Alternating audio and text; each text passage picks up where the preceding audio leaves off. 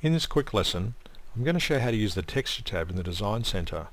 Now you'll often get to this tab or see this tab appear after you've gone to the fill style and applied a texture to an object like this one here. Now you get some texture tools here, but you also get this Texture tab, which shows us a preview of the texture we've selected, lets us select from any of our textures from a drop-down list, or to bring up the texture library like so, where I can select a texture and you can see the previews on the right hand side here. I can accept one of these and it just loads straight in, as you can see with my preview. I also get these tools down here, and I can load a texture, which is basically any image. We can just scroll down and select one of these here, click open, and you can see my texture is now applied to this object.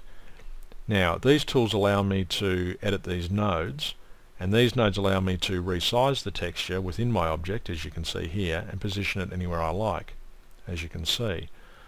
I can also change things like the mirror of the X direction, or the horizontal, or mirror Y, which is the vertical direction of the texture, and you can see that has an effect. That's the original there, and I can repeat it like so.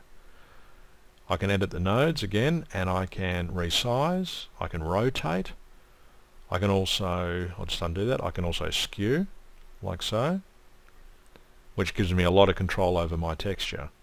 And I can just undo that back to where I was and reposition. I can also set these tools, these sizes numerically, as you can see here, and I can do them independent of each other across the width and the height, and I can rotate by angle.